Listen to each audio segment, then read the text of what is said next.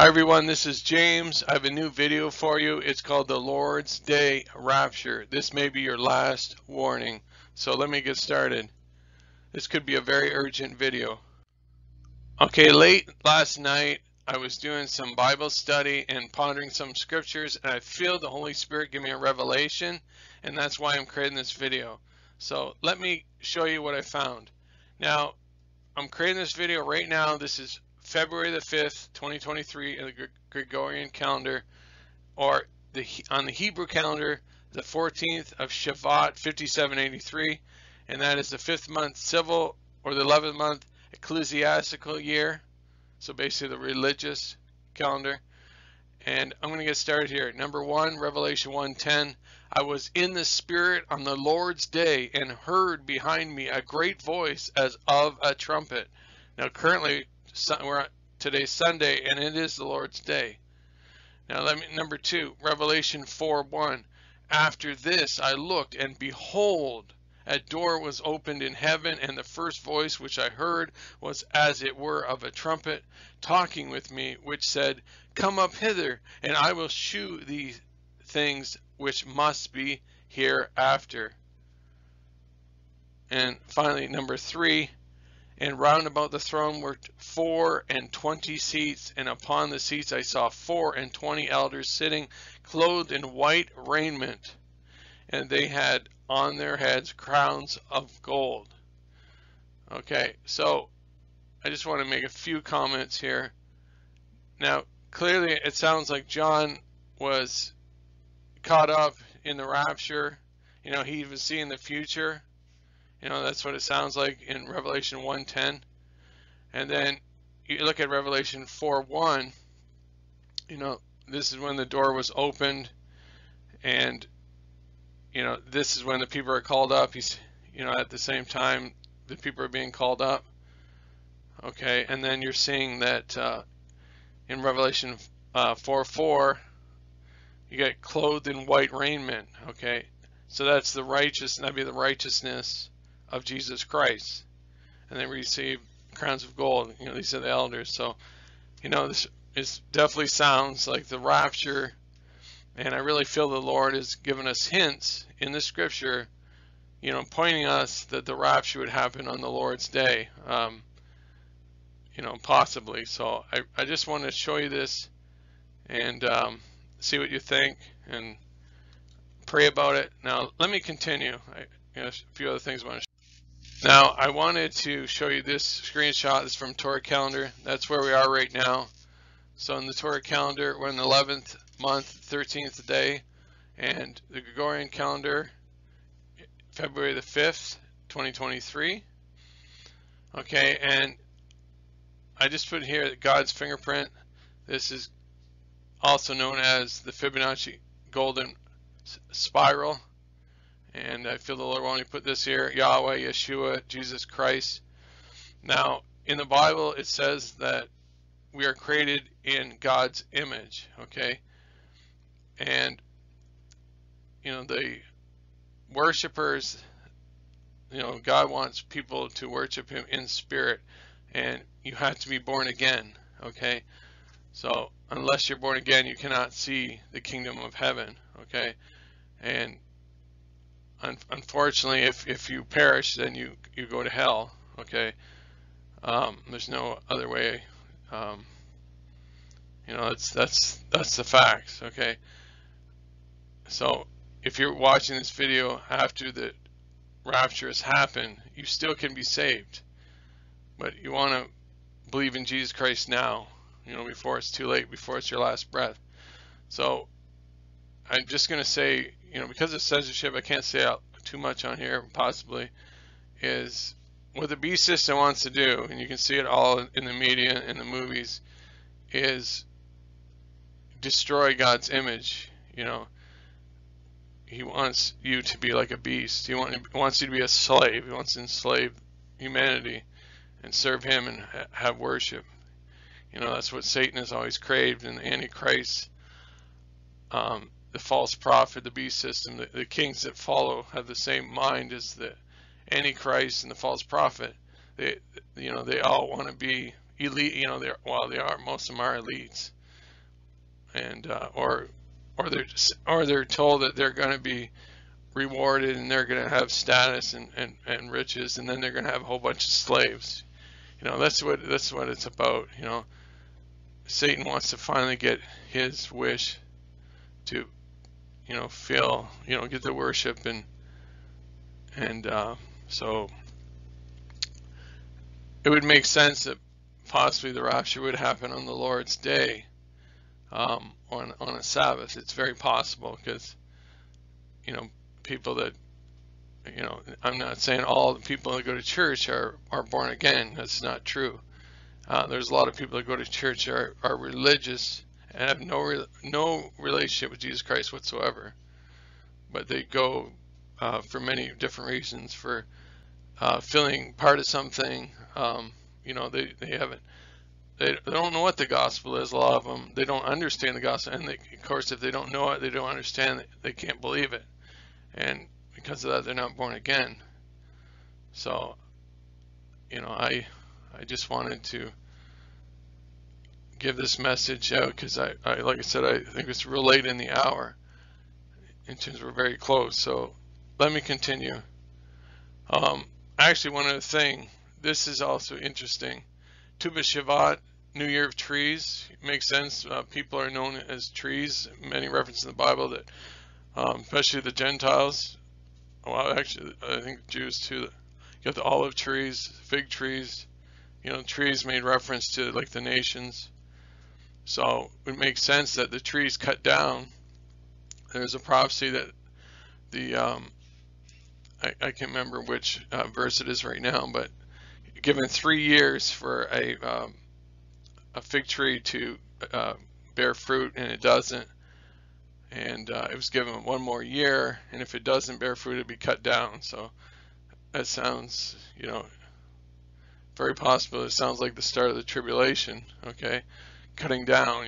That's it. They've axed to the tree. So the tribulation and Jacob's trouble would start. So it makes sense to me, and that's why I'm presenting this information to you.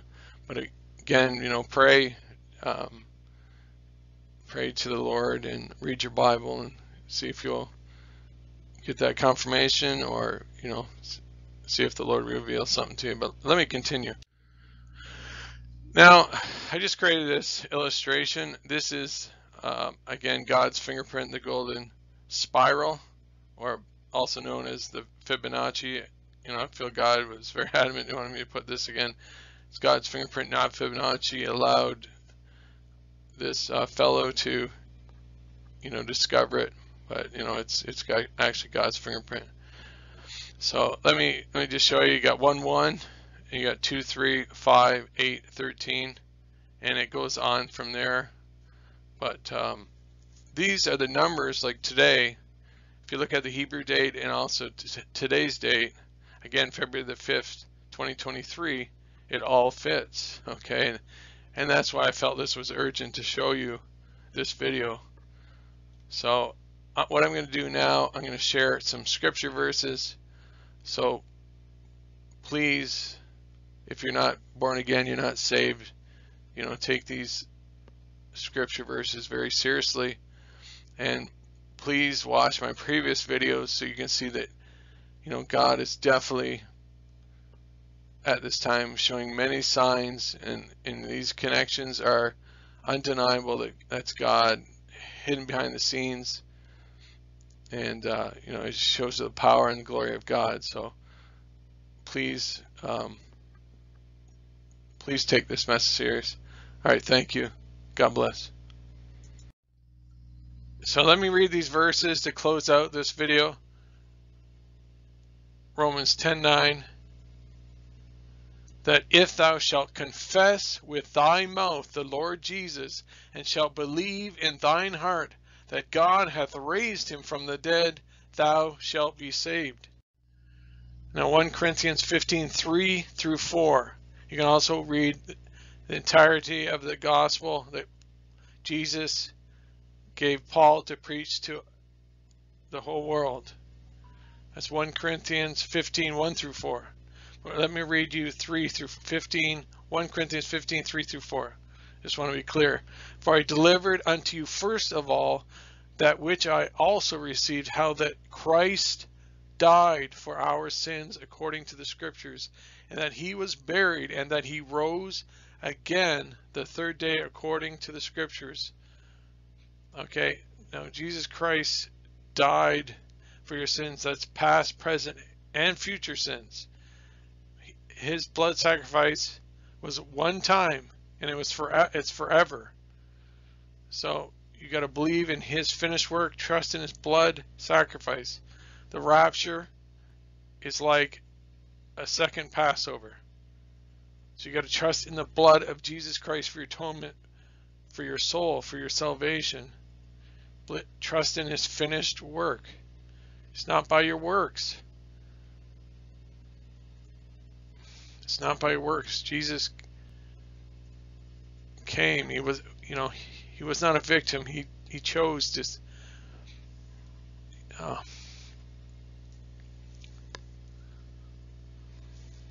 He chose to save us. But you got to believe. You got to have faith. It's not by works. Now Ephesians 2:8-10. Let me read this. For by grace are ye saved through faith, and that not of yourselves. It is the gift of God, not of works, lest any man should boast. For we are his workmanship, created in Christ Jesus unto good works, which God hath before ordained that we should walk in them. That's an incredibly profound statement, what that's saying.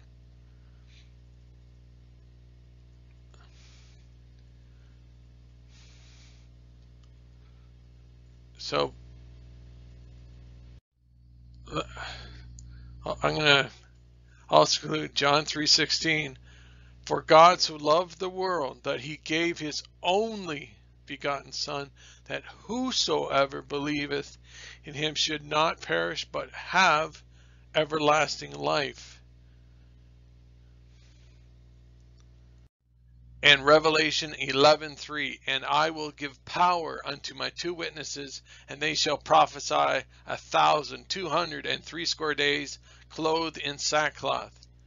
Now the 2 witnesses will come onto the scene probably shortly after the rapture in Israel. Okay, and they will get the straight truth right from God. So if you're left behind, please look to the 2 witnesses. They'll come on the scene in Israel. Okay, and of course open your Bible, read Revelation, Daniel, the Gospels, Paul's epistles. I wasn't going to share this part with audio because of possible censorship, but I decided I'm going to anyway. So let me show you some numbers and their meanings and why these are important. Okay, now number 44 means perdition. Okay, let me tell you a little bit about a backstory here. Now I was studying Daniel and Revelation. Oh, I mean, I currently still do, but back around over a year ago, I was studying intently, and the Lord, he told me that Barack Obama is an Antichrist. Okay, now his number is 44, means man of perdition. Okay, he is absolutely the man of perdition. Okay, God, told me. When he gave me this divine revelation, this is when he told me. He confirmed what I was already thinking, or what I already found from the research, and I won't really get into in depth in this. I just want to tell you, if you're born again, you're going in the rapture. You're not going to have to deal with the man of perdition, the man of sin. Okay, anyway, but this is for those, if you're watching this video after the rapture happens. Unfortunately, it's going to be a perilous time with a lot of deception, and you're going to have to deal with these characters that I'm talking about right now. Now, Jared Kushner, his number is 666. That also means the beast system. He is the man of sin. He is the final Antichrist. Okay, he's the one that's going to go in from my understanding, now this here, I'm telling you, is conjecture, possibly. I know for a fact that Barack Obama is an Antichrist, and Jared Kushner is the final Antichrist. That's a fact. And that's why I say it plainly. He's the man of sin. Barack Obama is the man of perdition. Again, Jared Kushner, he's the man of sin. Okay, if there's another way of spelling his last name, it's Kushner, Kushnir. In Greek is 666.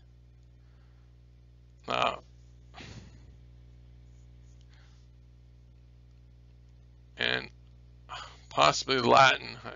I'm not sure what, but anyway, 666. It adds up. Okay, now Pope Francis, he's the false prophet. 100%, he's the false prophet. Okay, and 666, again, I want to make sure I'm clear, that means the beast system. Also, it's a man of sin. That's his kingdom, basically. And then I just want to show you a few of these. 60 for pride, 65 for apostasy, 66 is image or idol worship. Now, the King James version of the Bible translation, that's 66 books. That's a good thing. That's 66. Okay, that is one of man's biggest problems, is idol worship. And I think that's why the Lord chose that many books. Possibly just to, it's man's biggest issue is, well, pride, idol worship. So, don't fret over that. But anyway, and I recommend the King James version of the Bible. I'm a descendant of King James. I already mentioned in other videos, so I'm a descendant of King David. So the Lord, he wanted me to say, to recommend the King James version of the Bible. And this logo over here, you're probably well aware of what this is. The Bluetooth logo is actually a logo, the B system. Okay, now it symbolizes Bluetooth, but this B here, this is B system, 666. That is bad. Now, again, I mentioned many times, you want to look to the two witnesses in Israel after the rapture happens. If you're left behind, in the tribulation, okay, they're going to give the truth right from God, okay, directly. And of course, you can open your Bible, read it, Revelation, Daniel, the Gospels, Paul's epistles, and it's God's word. He's preserved it. You want to believe in Jesus Christ. You do not take the mark, be it if it's an implanted, possibly in something, a microchip, even a tattoo. Do not take it, not on your wrist, in your forehead, right hand, or your forehead. Do not follow the beast, the Antichrist, the kings of the earth that are all together associated with Barack Obama or Jared Kushner or Pope Francis. You do not want to follow them. If they make laws that go against God, you do not want to follow them. You do not want, you don't want to worship or follow the beast or take the mark. Okay, so you gotta, if it causes you to lose your job, you're gonna have to, but you gotta remember that God will provide. He'll preserve you, he'll protect you, and even if it comes down to it, you perish. It is better that you perish and go to heaven than go to have a short amount of time on earth being a slave and then go to hell. So, just look at the big picture. Look at the big picture. You want to go to heaven for eternity. You don't want to go to hell for eternity. It might be, it's going to be a short time of suffering, but unfortunately, because you were not born again, and if you're left behind, you didn't believe in God, you might have been said you're an atheist, or you might have been a false religion, you're left behind, but you can be saved. That's what I'm saying. There is hope. So you're not doomed unless you worship the beast, follow the beast, take his mark. So don't take the jabs. that is how they're going to manipulate the DNA. Satan wants to turn you into a beast, be a slave. Okay, I know. I just want to make sure that's clear. So I've just got one other slide, and that'll conclude this video. So thank you, and God bless you. Please take this video serious. All right, thank you. God bless you. Now, I feel the Lord has a number of times made me aware of something that's out in the realms of the solar system, in the heavens. He's referring to Nemesis, Nibiru, some kind of, I don't know if it's a dwarf planet or whatever. I haven't really done a lot of research in this, but I do know it sounds like there's a threat, and it's coming. And I don't know if it's the timing of the rapture happening, or I know the Lord is saying that it's going to be a big problem in the tribulation. It's going to cause a lot of problems. So that's why I wanted to warn the people. I recommend you trust the Word of God, the Lord Jesus Christ, Yeshua, to call on His name before chaos and destruction happens, or when you see the impending event or events coming. I don't know, like, I don't know if this is a threat immediate, or this is something. Again, if you're a born again believer, you don't have to worry about any of this. You're going to be out of here. You're going to be tabernacling with God. You'll be gone, protected. You're not going to be part of the trial and testing and the tribulation, because you're a believer.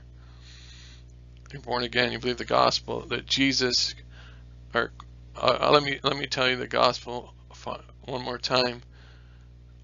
Christ died. Christ died for your sins. According to the scriptures, He was buried, and on the third day He rose again, according to the scriptures. Okay? Believe that with your heart, not in vain. No, it's not by works. It's Jesus Christ is saving you because of grace. The Father is saving you because of grace. Grace alone, by faith. And you being left behind, like if you're a religious person, you're left behind. You know that that's true now. There's no debate. Those that left believe the gospel, the true gospel. But you can be saved, and you're still going to be gems. God's going to reward you for, even though you're in tribulation and that you're saved, you're going, you're very important. God loves you, so don't give up. You can do it. So I'm going to end this video here. Thank you, and God bless you, and please like and share this video with all your family and friends.